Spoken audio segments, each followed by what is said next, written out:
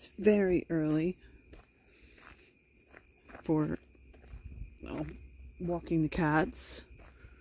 So this is probably going to be a disaster. But last night I took Poppy out at 2 o'clock in the morning, and one of my neighbors decided to rev his engine and freak him out. And so he basically went up one side me and down the other, and I am like totally covered in claws marks at this point. But I don't know if you can see him. Okay. There's Perry. There's Poppy. Percy came thundering around. He saw us down here. He's like, what is that noise? Up the road, because it's dirt, because they are ripping this road out, you know, to catch up with us. So, of course, now he's off in the shadows, because that's what he does.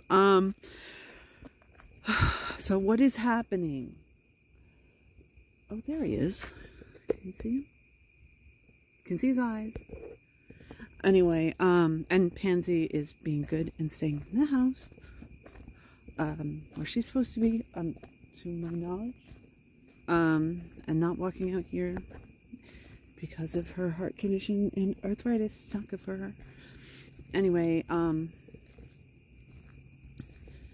so yeah, all the stress in my life. I mean, first of all, yes, they're still tearing up all these roads. This is fun. It's fun not knowing how I'm supposed to get to my house, because half the time this road is torn up, or half the time that road is torn up, or whatever. I mean, it's these 3 roads, but then past them, it's crazy. I think they're, you know, this is what happens every year, though. It's usually not this close to my house, but this is what happens every year, because they have to get everything done before the snow flies. So what is going on? Well, first of all, my uncle has shut up, and this is a miracle. And I mean, because he was, for a couple weeks anyway, for about 3 hours a night, texting me, trying to get me to go along with his ideas instead of mine, and my sisters, and bullying us. And my sister had basically been like, okay, whatever, I don't care, just get this guy off my back, I'll do what he says. And I was like, no, because again, what he was trying to do was make this all about my mother and completely cut my father out. And I was like, nope, ain't gonna happen. You know, I mean, my parents, as you know, I've had a very difficult relationship with my parents, but fair is fair. So give me a break, you know. But I guess I convinced him to knock it off. And I don't know. Maybe probably he'll get bored and start up again. But that was undoubtedly the biggest source of stress. Okay, no, he wasn't the biggest source of stress. He was the cherry on top that was, you know, squashing me into the ground.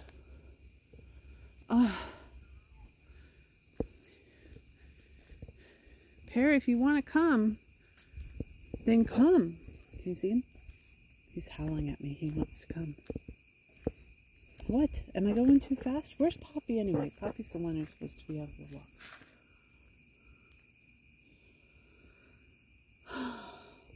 I don't know. I have to remember that you can actually see now. So I should aim this thing. Because this is what it looks like without any light. So anyway. Yeah. So my uncle has disappeared. For now. I mean, I'm sure he's gonna try and confront me at this. I mean, this is one of the times that it's kind of like, oh, thank God that there's a million relatives. Oh, we have a little shadow cat right there. I don't think Perry's noticed her, or him, or whatever. This is going to be interesting when these two meet up, because Perry doesn't like black cats. Actually, probably because he doesn't see them. Oh, he's just going to go right past. Oh, come on, Perry. Don't have a fight. Please don't have a fight. Come on, Perry. Where's Poppy anyway? These cats. Jeez. Yeah, but having 50, 100 relatives. I mean, we rented a hall that can hold 300. There's no way that they're all coming. We have seating for 50. I suspect that it's still going to be standing room only. I suspect. I mean, I could be totally wrong. I'm hoping I'm wrong. There's not a million people.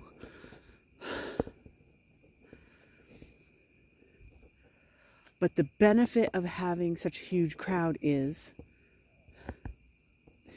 the same reason I go to cities all the time, is that you can hide in a crowd. And it's very short. Very short. We only rented the place for 3 hours, and the first half hour anyway is going to be the burial. And my uncle, of course, wants to push that to be like an hour long. It's only 2 hours at this place. It'd be great. Anyway. So, yes, I am still under major, gigantic, there's Pops, he's way down there, financial stress, but, come here, Perry, let's wait for Poppy to come. But, everything that I need to have paid to get my parents in the ground is paid. Everything else at this point is basically frosting. And I don't need to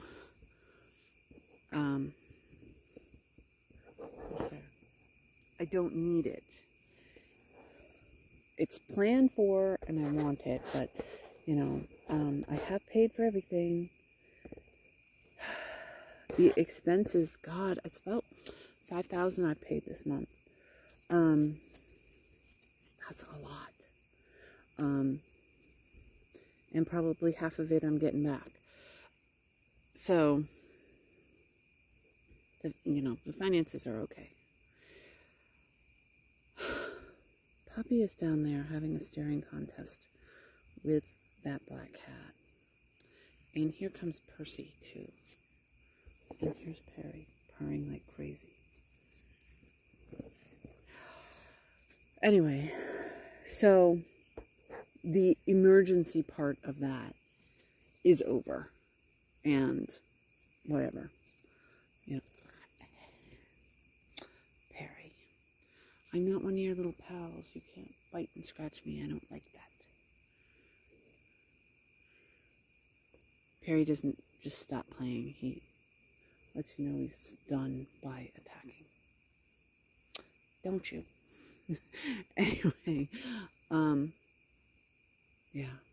So, like, among the things that my sister wanted, she wanted these specific pictures of my parents blown up. Like, okay, send them to me. Oh, well, she'll get around to it one of these years. Well, I got sick of waiting for her, of course. I went through all my stuff, and I found the pictures. And I also found things like photos from my mother's wedding. And I sent all copies of this to my sister, just to let her know, I don't know what the hell. Why am I doing this? I should let her sweat it out like I do. But giving her the update on what's going on. And she's like, oh, well, maybe this other photo then. And I'm like, whatever, okay.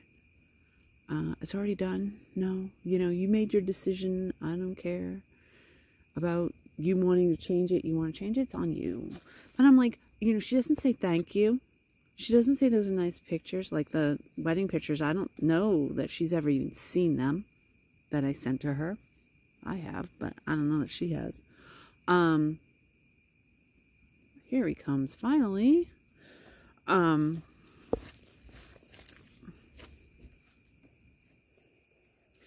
So, Harry sitting in the grass.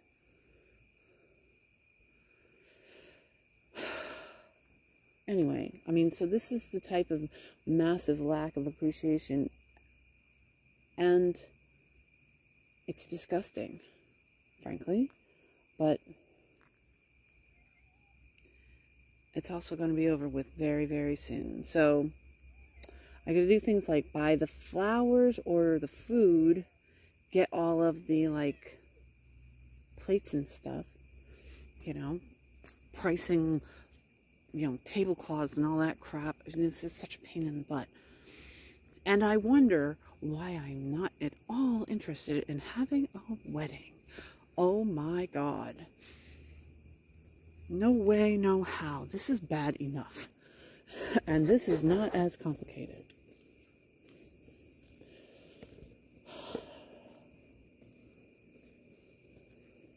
So,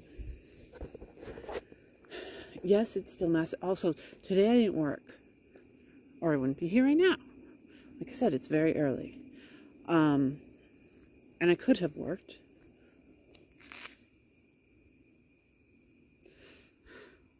Harry looks like a zombie cat thumping along. I should make fun of him.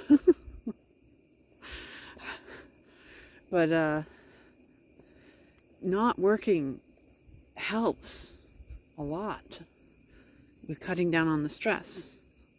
But I have to work because I pay up for all this stuff. This is new for me. You know, working because I need the money is new. You know, like a couple of years ago, I needed to get a job because I needed to get a job and I needed money to pay for things. But since then, I have been working more than I want, making more money than I need, hence all the trips. So this is new. And especially, it's so stupid. I mean, this is not my living expenses. All this is on top of my living expenses. So, yeah.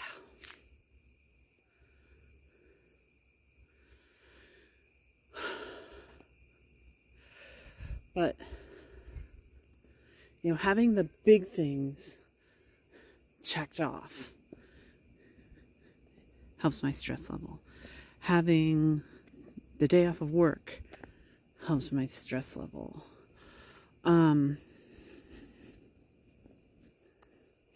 You know, this thing is like 2 weeks away, and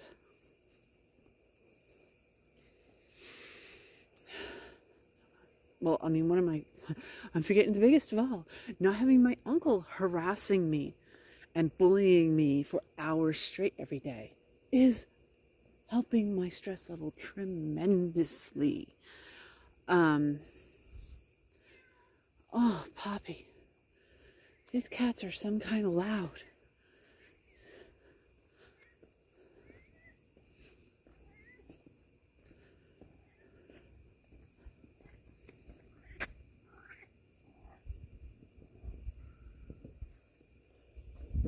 Yeah, I'm here. What? Anyway, so that's how it's going. Again, I am trying to use the coping skills that I have to handle what's going on. I 100% expect that I will have like terrible avoidance bounce afterward. That's why I have my trips spaced the way I do. I think that I'd probably have a much better time on my trips if I didn't have to go through this stupid funeral thing first. Oh well. That's life. But that's where it is today. You know, I mean, I'm not really interacting with anybody. So I'm not really having, you know, I mean, it's going to be really, really bad being bombarded at this stupid funeral. That's going to be so bad. But, finger, sorry. That's not today. So, today is not interacting with people. And, looking at my list and checking it off and trying to do the best I can to get all these little jobs done so that my stress level goes down. So, I'm going to end this because I don't really have anything more to say. I don't have any great tidbit on how to cope with avoidant personality disorder other than, guess what? Yeah, really truly, if you've got somebody that's haranguing and harassing and bullying you and you get them out of your life, it doesn't matter how much stress you're going to have left over. It's going to be such a massive improvement that you'll be able to handle the stress if you get rid of bad people. So therefore, avoidant personality disorder is like the correct way to be in this world. Because then you avoid people like that. Of course, that means that there's no chance I would ever interact with people that didn't treat me like that either. But, that's how this thing works. That's how you get this, is because it's like, okay, chances are I'm going to be mistreated. And if it's like a better than 50% chance, then, the same thing to do is to not have relationships. That's what avoidant personality disorder is. It's playing the odds and not going, okay, I've got to kiss 900 frogs before I get to 901. Perry. I don't know what he's looking at. Probably looking for that other cat. Anyway, if the odds are 900 to 1, then that one is probably not going to be enough to make up for all the trauma of going through everything else I'm going through. And here comes a car, so I'm going to turn this off so I can get the cats off the road. Bye.